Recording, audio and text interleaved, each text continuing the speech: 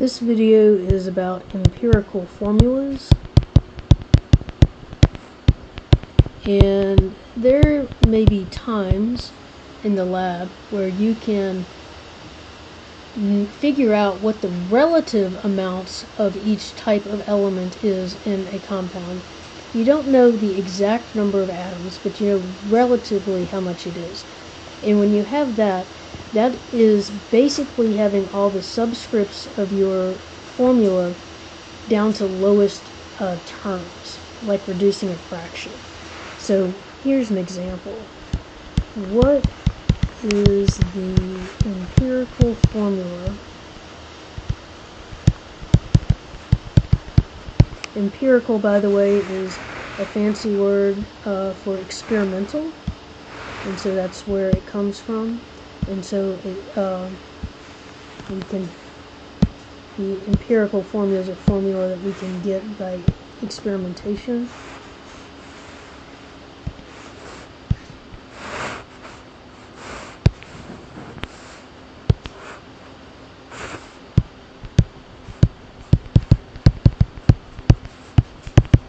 So what is the empirical formula of C6H12O6? So I want to look for the biggest number that goes into 6, 12, and 6. Well, the biggest number that goes into 6, 12, and 6 is 6. 6 divided by 6 is 1. I don't write 1 as a subscript. 12 divided by 6 is 2. And 6 divided by 6 is 1, CH2O. And that's going to be the empirical formula for sugars in general, is CH2O. So you might have 5 carbon sugars or 6 carbon sugars, but the empirical formula is CH2O. What is the empirical formula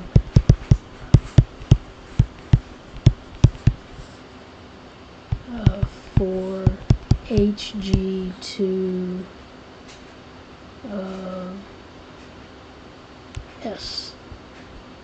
No, Hg2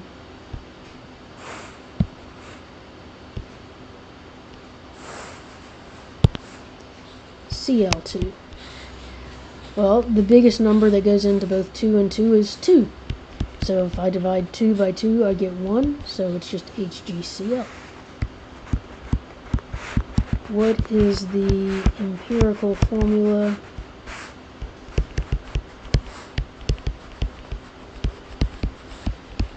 for P2O5, dinitrogen pentoxide? There's no number that goes into both 2 and 5 except for 1, and so the empirical formula is just P2O5. Let's see.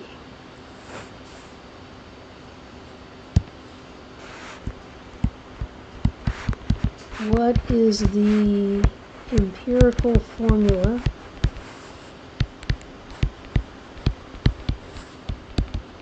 for acetic acid? And acetic acid is CH3COOH. It's written that way because that COOH is a group that has certain behaviors, but if we combine it to make it look like what you're more used to, that would be C2H4O2. And then 2 goes into all of those, so that is just CH2O.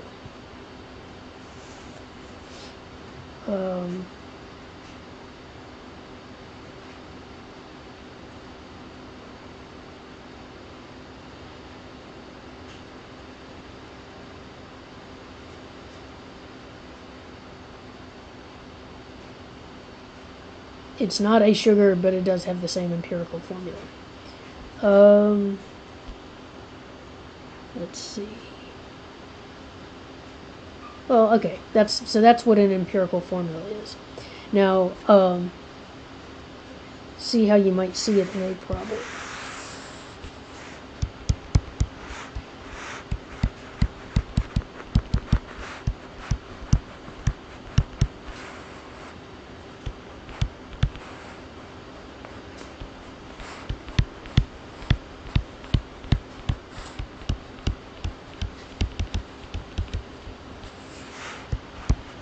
certain sample of a compound containing carbon, hydrogen, and oxygen only, doesn't contain anything other than that, there are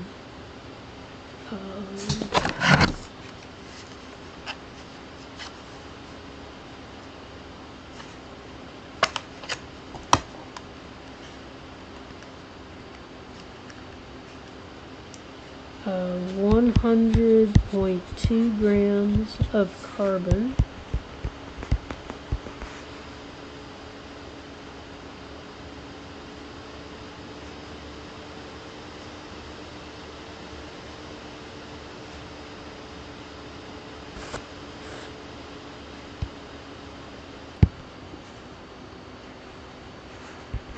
one hundred and 34.2 grams of oxygen,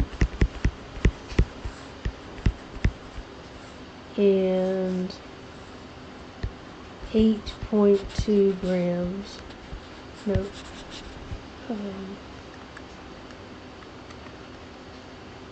32.8 grams of hydrogen.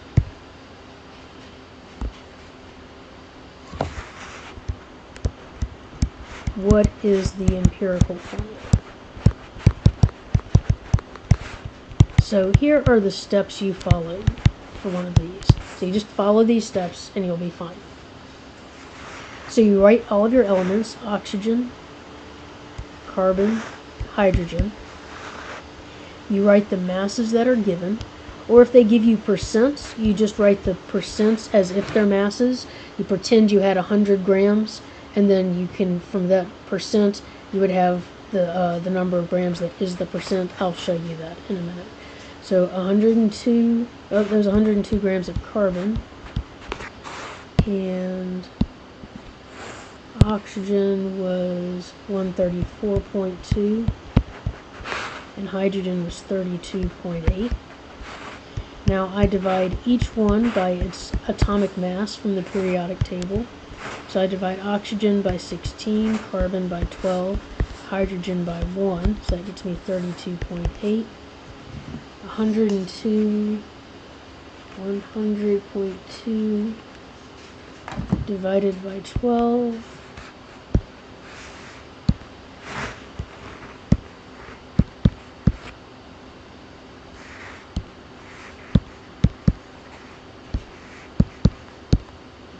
8.35, and 134.2 divided by 16, 8.39. And then I take each of these and divide by the smallest one. So first I identify the smallest one, 8.35. And I divide each of these by 8.35.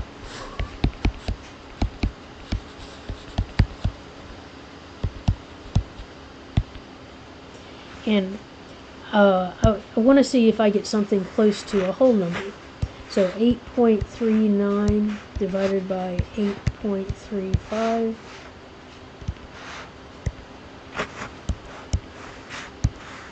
is practically 1. So I'll just put 1. 8.35 divided by 8.35 is 1. And 32.8 divided by 8.35 is 3.9. That's close enough to 4 for me. So then I have 1, 1, and 4. So that tells me my empirical formula is C1O1H4. But I don't write the 1, so just COH4. So these are the subscripts. Okay, let's try another one.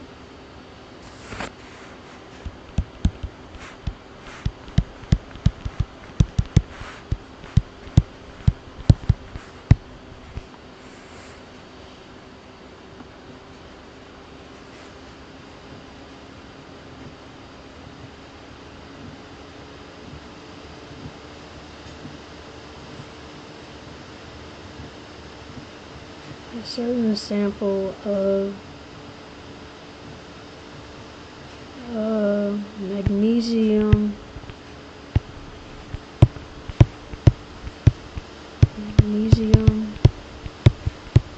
phosphide, a certain sample of magnesium phosphide that has a mass of 107.2 grams. There are 58 grams of magnesium.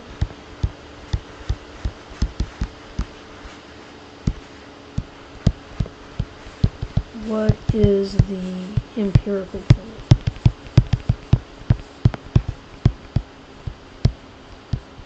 Okay, so it's magnesium phosphide, and I have my two elements are magnesium and phosphorus.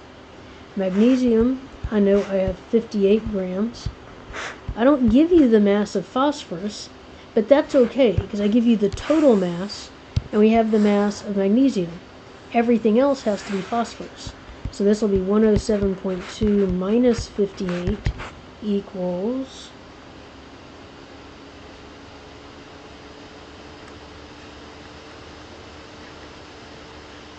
49.2. Okay, then I divide each of these by the molecular weights. The molecular weight of magnesium is 24.3. The atomic mass of phosphorus is 30.97.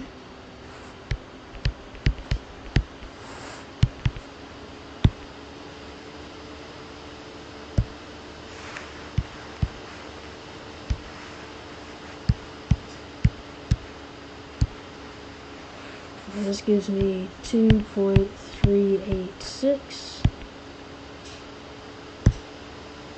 And then I want 387 really. And then I want 49.2 divided by 30.97. And I get 1.588.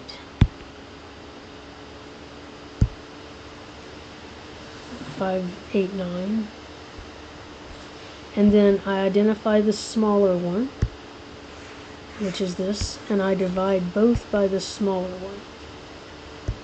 So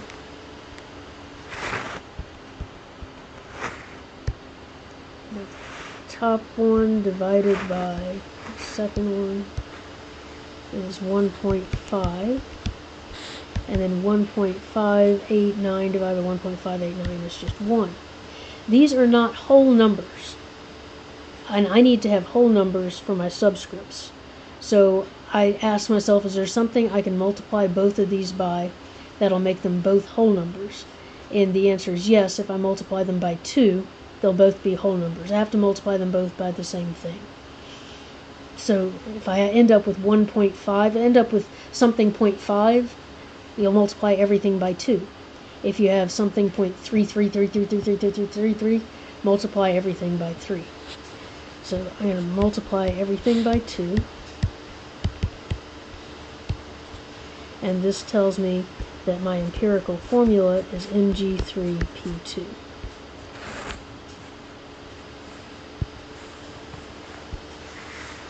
Okay, last one.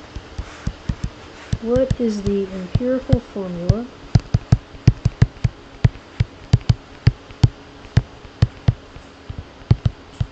for a sample of a hydrocarbon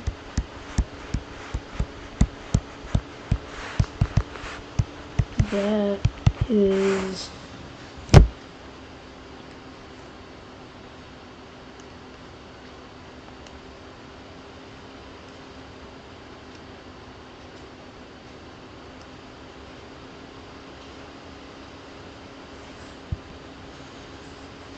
(85.71% carbon?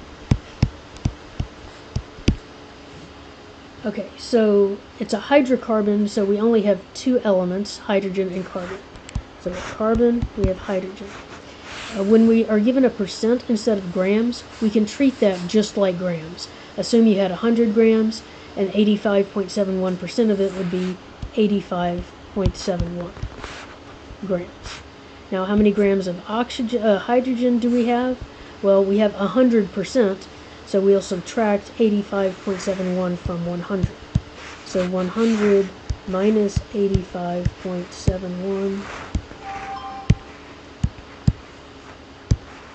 is 14.29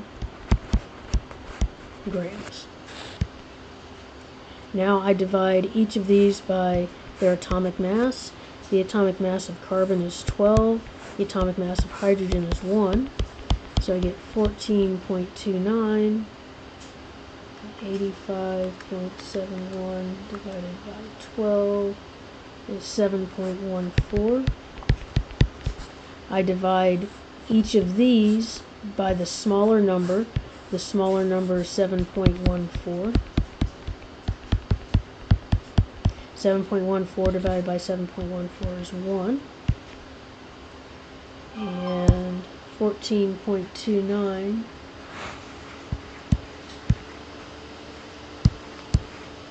divided by 7.14 is close enough to 2 for me to just say it's 2. So my empirical formula is CH2.